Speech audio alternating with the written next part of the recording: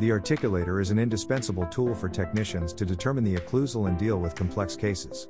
Having the ability to scan the physical articulator and transfer it to the CAD design software accurately is very important. In this video, we are going to introduce the process of scanning an articulator with the AutoScan-DE-EX Pro H from Shining 3D. Our AutoScan-DE-EX Pro H can scan the most common articulator brands, supporting articulator transfer plates for Artex, Cavo, SAM, and BioArt.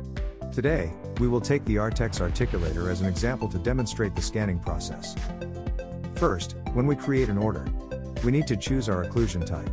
Here we will select Artex articulator. In the scanning interface, we use the workflow setting panel to adjust the scanning steps. Please be aware that if the articulator needs to be identified and transferred in AutoCAD, we need to click Transfer here, then the final STL file will automatically match the virtual articulator in AutoCAD.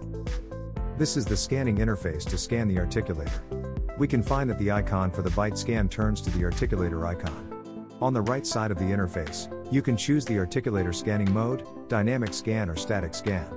In this video, we will show you both of the scan modes.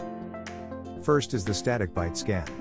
We place the articulator on the articulator height adapter, and adjust the Z-axis height according to the position of the byte in the articulator so that the occlusal plane is located in the middle of the camera. As the process prompt shows, we will scan the right side of the byte first and place the articulator as close to the turntable of the scanner as possible and click Scan. After the scan is complete, flip the articulator over, place it on the articulator height adapter, and then scan the left side byte to acquire all occlusal data. Another method to scan the byte is the dynamic scan. We will place the articulator on the articulator plate, then click the scan button, and the turntable will automatically rotate, collecting all the occlusion information on the left side, in the middle, and on the right side. After that, we take the plaster models from the articulator, put them directly on the turntable without the height adapter, and scan the upper jaw and lower jaw in turn. In order for the articulator to be recognized and transferred to AutoCAD, we need to scan the data of the articulator transfer plate of the lower jaw, which is significant. Following the instructions in the diagram, we flip the model and then scan the bottom of the articulator transfer plate. Once this scanning is completed, the software will automatically do the transfer plate alignment and the lower jaw bottom alignment.